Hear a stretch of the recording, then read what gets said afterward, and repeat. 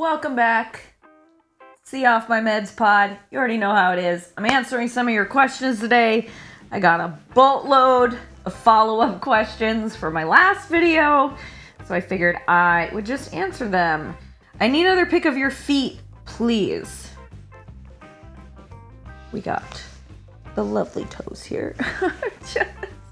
I need to stop offering it for free. I will, that's the fetish I will never understand, is like, I will never understand the liking to feet. I don't dislike feet. I like feet, but I'm not like, ugh, feet, you know?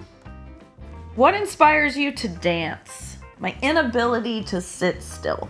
I don't know, it's an art form and an expression that I really don't get with any other art form. Like, I don't get I don't know if I'm gonna say, I don't know. I'll just say what I had on my mind. What came to my heart was that acting doesn't bring me the type of joy that dance does. Dance is very cathartic for me. Dance is, it aligns me, it centers me, my brain just like feels way more at ease. Acting's a little bit different for me. And I think that's just because I just have to be in a different mindset. And so my focus is placed on that. But they both bring me an immense amount of joy. I don't want to say it that way, but I think the dance combined with it being a physical activity, it's just therapy for me. I love it. I love just being able to move my body, being comfortable, loving my body, which has been something that I did not really do in the past. Even in my dance journey, there was a time where I only wore baggy clothes. Or what? Oh, because it probably moved. The mic moved. Hold on. How about on the titty? See? See? Mic issues. Mic check 1, 2.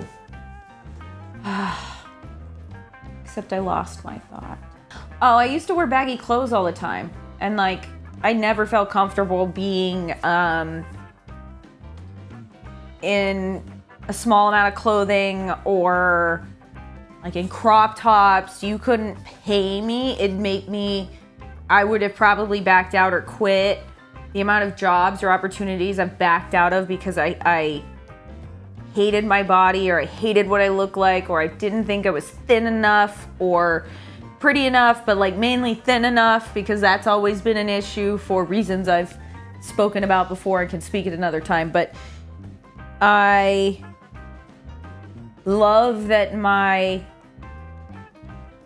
new journey with dance, my kind of new mindset with all of my passions, has been to love myself more. And because I've been healing in all these other areas, especially as it relates to my body image and how I feel about myself, it's made that journey so much more fun. And it's made dance way more enjoyable.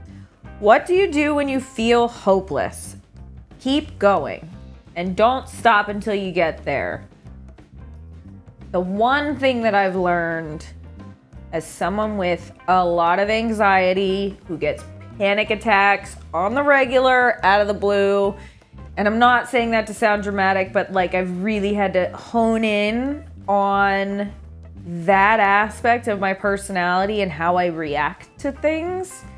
And I've really worked hard on it in the last couple of years. And the one thing that I've learned is that everything is temporary, nothing is permanent, and the way I react to things happening is going to set me up for success down the line. So if I don't overreact to things and I stay grounded and I stay centered and I meditate, or I just do my deep breathing exercises, I normally get past that hump where everything starts to get really heavy and it feels like the walls are caving in and feels like everything's gonna go poorly and your life's, you know, at its end and you're like, everything's gonna suffer. Just stop, focus on something, read a book or something. Definitely do not be on your social media. And I think that's a great start. It's funny because I answer these questions. I think each one of these questions could be answered in an episode. Maybe we do that. How do you get into the mood to motivate yourself? Jumping jacks lately has been helping. I don't know why. Getting myself up and off of the couch if I need to motivate myself and I'm finding myself being in that slump. Binaural beats is great. Like for this podcast, to get myself motivated, I listen to a little EDM music. That never hurt nobody. EDM music always helps get me up and going. Tips on dating in your 30s. Don't. Just don't. What's something you can tell your 10-year-old self? I would tell my 10-year-old self and my 30-year-old self, don't be too hard on yourself. And I would say that the people who are making you feel like you're weird or you don't fit in, see something in you that you don't have the courage, that they don't have the courage to have or express. And I feel like if somebody told me that at 10 years old, I wouldn't believe them. But over time, I might believe them a lot faster than I did right now in my 30s. You feel any uncomfortable emotion when anyone wants a pic of your feet? No. I like, my body's just an extension of my spirit, and so like objectify away. I've kind of had to have this mentality since I've hit puberty, and it just makes it easier for me to deal with. But like, but feet, I really don't care about the feet thing. That's just like an anomaly to me. But the same thing with like my entire body. None of it makes me uncomfortable. Again, I don't react. Like, people are gonna do it in their head anyway, so like, whatever. But offering free, like you want me to offer them for free, that I find offensive. Like, at least say you're gonna pay me something for it. You know what I mean? A gift. There are these boots that I want. Feel free to offer them to send them to me, and then maybe I'll send you a feet pic. I don't know. Is it okay to feel like a teenager at times, even though I'm in my 30s? Responsibilities aside. Duh. That's what I do on a daily basis. I don't feel any older in my 30s than I really did in my 20s. I actually feel, I don't want to say I feel younger, because like if I pull a muscle or I hurt myself or I injure myself, it hurts a lot more and for a lot longer than when you're in your teens or 20s. But mentally, I feel just as young, and I like to do young stuff. I find it so funny that we give all of these like creative, fun, interesting things for kids to do, and the second that they turn 18, we tell them to like stop that and be serious. And you're like, well, wait a minute, what was all this for? A distraction? Yes. From real life? Yeah. But like, I think we all need to be doing more fun stuff. I think we should live in Never Never Land forever. When are you getting Fortnite? I just got Fortnite.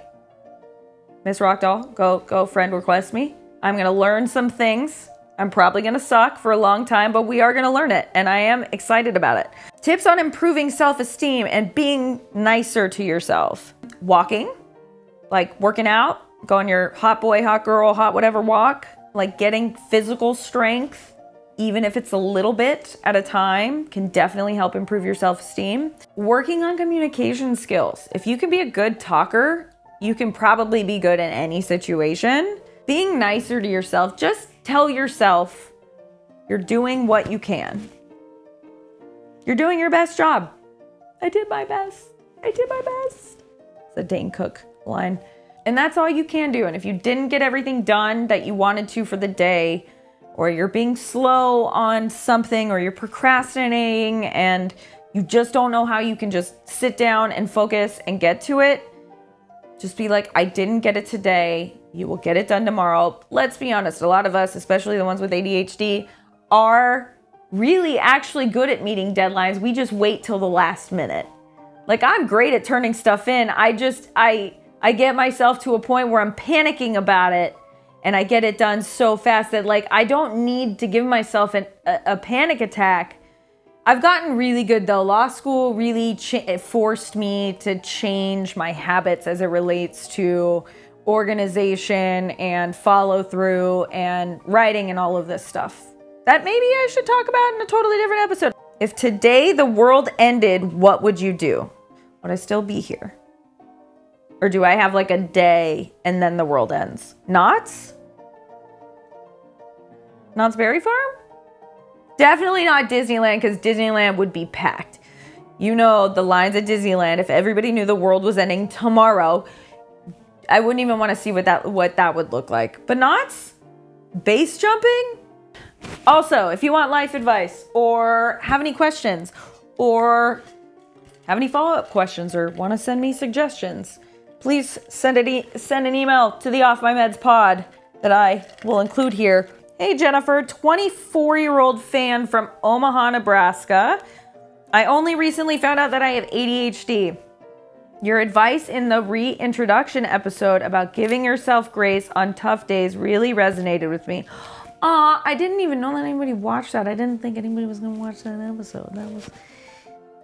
I'd love to hear more about your personal experiences and get some extra insights. Do you have any tips that have helped you with constant distractions and staying focused? Time management is a real struggle for me too. Really enjoying the podcast. Thanks, Matt H. Matt H. I actually think this is going to be a whole other episode.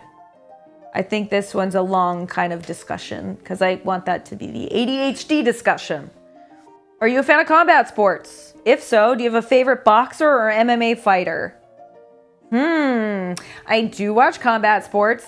I really haven't followed up a whole lot on UFC lately, mainly because I actually liked UFC, so like I didn't watch it for like a year just because it was like I couldn't, and then I kind of fell off with the rankings and who was fighting, and so like then it just became hard to care about who was fighting because I didn't know anybody. But MMA fighter, who's an MMA fighter that I love? I did really like Shane Carwin. I don't know why his name came up in my head. He's definitely not, he's one of my favorites. I do like the heavyweights. Like I loved Rampage. Rampage was one of my, not based off of, my favorite fighters are the ones that kind of have their own flair when they fight. I'm not so much like super big on high technicality, if that makes sense. Like the GSPs and all that, like the brilliant kind of jiu-jitsu guys, like, cause I don't know jiu-jitsu, so I'm not somebody that's gonna be able to call out what's going on. I like to watch men fight. It's fun. What was your first rap concert? I don't know what my first rap concert was. I bet you it was like Snoop Dogg though. First and last, I've seen Snoop so many times. Is Cypress Hill rap? Then it was probably Cypress Hill was my first. Yeah, Cypress Hill is rap. Cypress Hill. Least favorite concert. Honestly, I really like Atreyu. Every time I saw him live, there's just something was off. I shoot myself in the foot for saying that one, but that one wasn't good. What is the last video game you played? Call of Duty Modern Warfare 3, which by the way, I have a Twitch account. If you want to come join me, I come on here randomly. I'm going to try to make it more often when I have a schedule. I also have a Discord server now that someone was so nice to make me because I don't know shit about Discord servers and I'm figuring it out. But I have one, which is exciting. And I think I had more questions. We can make this a part 3. These are fun for me. So what? Oh, Fortnite. My Fortnite. We're going to see how I do at that. I think that was all the questions. Woo! We actually did this. My goal is to talk less, you know, and make some like shorter bite-sized content. But hopefully that answered some questions. Did I finished sentences, right? Like I didn't leave stuff unopened. I feel like there were a bunch of unopened answers that I gave. Okay. All right. I'll see you guys later.